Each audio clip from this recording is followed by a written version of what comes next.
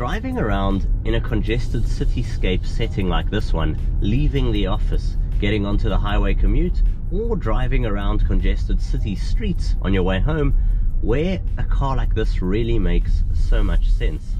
This Volvo XC60 T8 all-wheel drive Recharge edition, while a lot of the competitors out there are going fully electric, in fact Volvo themselves offer full electric, it's fair to argue here in South Africa we're not quite up to speed for full electric autonomy. Our infrastructure hasn't quite kept pace, nor has government, and we have a couple of load-shedding power utility issues, but to mention a few problems. So it's in a situation like that where you think to yourself, a car like this really starts to make so much good sense. It's packed with technology and sophistication, the likes of Google with the Google mapping here in the instrumentation cluster, as well as this full Android 11 multimedia screen at the center.